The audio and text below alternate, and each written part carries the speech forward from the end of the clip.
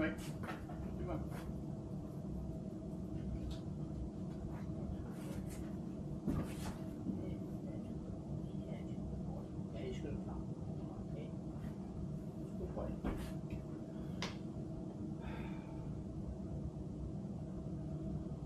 Hi everyone.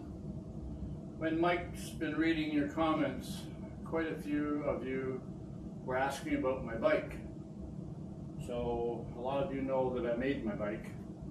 Now all it was, it's a Schwinn frame, and that's all it was. There was no handlebars, there was no wheels, no tires, no brakes, no kickstand, no seat, no carriers, just nothing. It was just a frame.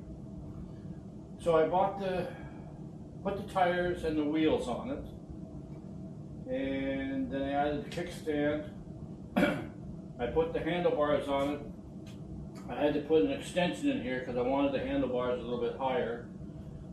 The seat, underneath this seat is another comfortable seat, and this is a seat pad that fits over top. So it's really comfortable. And then I converted it to electric. That's the battery. I put it there so it looks like a gas tank. This bag here I bought off Amazon, and that holds the computer and the controller for all the electric part of the bike. I put the brakes on it. These are hydraulic brakes. I put the carriers on it. More hydraulic brakes. I put the basket on it for Mike, and when I get groceries. This bag here, it holds my helmet, and when I'm getting groceries, I fill that up with groceries. The nice thing about this bag too is that these are, sorry, give me a hard time. These are also saddle bags, so they open right up on both sides, and they can hold a lot of groceries. So it's really a convenient bag to have, and it folds up nice. So, and it zips up easy, but it does zip up easy. Only when you're doing a video, that's when it becomes difficult. I also put, there's 2 alarms on the bike. So if I'm somewhere and I have to go in a store, I can remote control the alarms.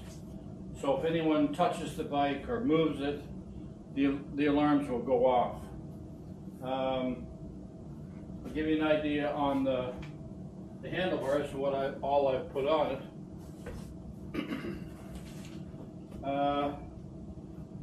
This is the controller. This is what allows the bike to start up. And then this here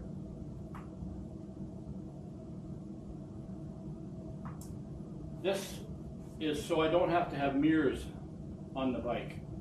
There's a camera back here, and it tells me if someone's behind me, and it also records.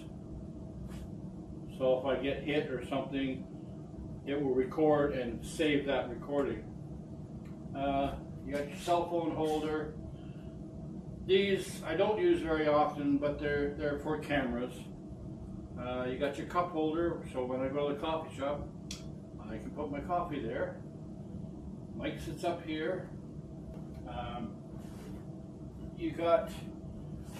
Mike sits in here. He's really comfortable. Sometimes he lays right down inside here, and I'm riding along and he's sleeping. The wind will go through these little vents, and he's held in by this. Plus he wears his helmet and his goggles. It's got a light, front and back. That's the speed that I want to go. else to tell you guys. That's about it, really. I've really had a lot of enjoyment out of this bike. It took a little while to build it, but I really like it, and I enjoy building it too. I get asked all the time if I build another one, but for someone else. But no, I don't. I don't want to. There's tons of bikes out there that they can just buy. This one, I probably got 2,000 or 3,000 in accessories, and then my labor in it. So you're probably talking, I don't know, 1,000 or 2,000. So you got a $4,000 or $5,000 bike. But if it's nice weather out, I ride this all the time. I go get groceries, I go to the store, go to the coffee shop. And it's the same with my wife's bike. I had a really hard time to find her a bike because she's so short, and she couldn't touch the ground. Most bikes out there are for at least someone 5'7" and up. A lot of the bikes I couldn't even ride because they're so high. That's one of the nice things about making your own bike. You make it for you. And so I made this bike for her. Again, it was a Schwinn. Just happened to pick out 2 Schwinns, but anyway, so it was just a frame. I put the electronics on it, put the seat on it, the carrier, the bag, and it's also a folding bike. So if we want to go somewhere, my bike will fit in the truck, and hers will fold up and fit in the truck too. So we can take both bikes with us. But she's pretty well got everything on her bike as I do. She got the light, cell phone holder, cup holder. She got a mirror, that she can pull out. And also, you probably heard of some of the videos, the little bell. We both have them. It just tells the people that we're coming up towards, that we're coming up behind them, so we don't rush right by them and scare them, Is that everything, Mike? Come on over here. So everybody can see you. Hey, come here. So Mike's the reason I'm doing this video, because he's the one that read the comment about you guys wanting to know more about the bikes. So you've now you know about the bikes. On mine, I have never run out of battery. I can easily go 10, 20 miles and still come home. There's plenty of battery left, but it does go a little bit slower. But there's still, on the indicator, there's still lots of power. I'm thinking probably go about 35 miles, and that would be moving right along. I've had to turn this one down a bit. I turned it down probably 75% because the motor had so much torque. If I put it down, it would lift the front end off the ground. And I'm too old for wheelies. Did lots of them when I was a kid, but no more. And so I turned it down about 75%. So it's only working on 25% of the power. It's really a comfortable bike. It's a 500 watt motor, and I did that because the law around here, if it's 500 watts or less, you're allowed to ride on the sidewalk. You have to have pedals, but I can ride on the sidewalk, but I also can ride on the road. There are other bikes that are a lot more powerful, but they can't ride on the sidewalk, and they ride them on the road. That's here, and they have to have a license and insurance, and the bike has to be roadworthy. So think that's about it. This little bag here I bought off of Amazon, and it just fit in that area perfectly for the controller. Anyway, guys, there you go. Now you know about the bikes.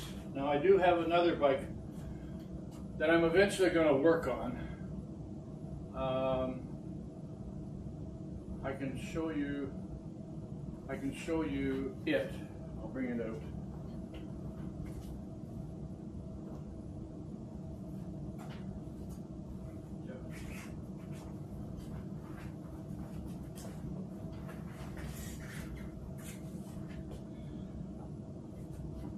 Now this bike here is a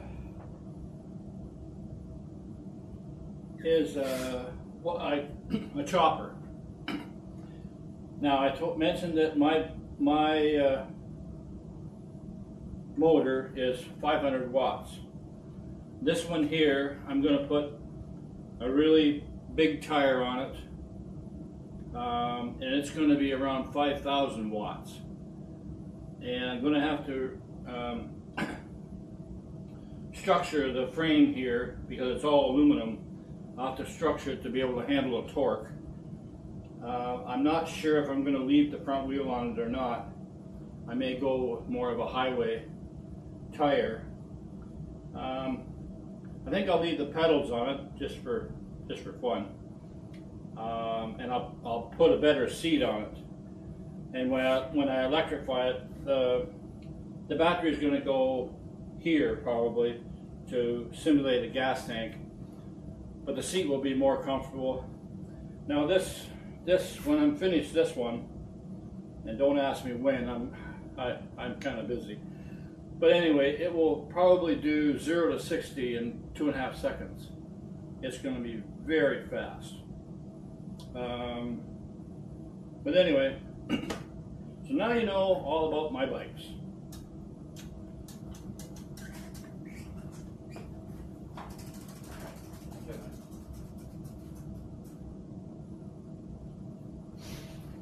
So there you have it, guys. Come on, Mike, we'll say goodbye to people. Come on, Mike. Come here. Attaboy. So Mike and I are going to say goodbye. Hey, Mike, come on over here. Come here, say goodbye to people. Oh, this is little Mikey. My little baby. I love you, Mike. And we're not going to go for a ride, okay? He loves it when I pull up on the bike, and he jumps up on me. He wags his tail. He can't wait to get in the basket because he knows he's going to go for a ride. Anyway, I can't think of anything else to tell you guys, so have a good day. Mikey loves you. I love you. My wife loves you. Well, that's it. Thanks.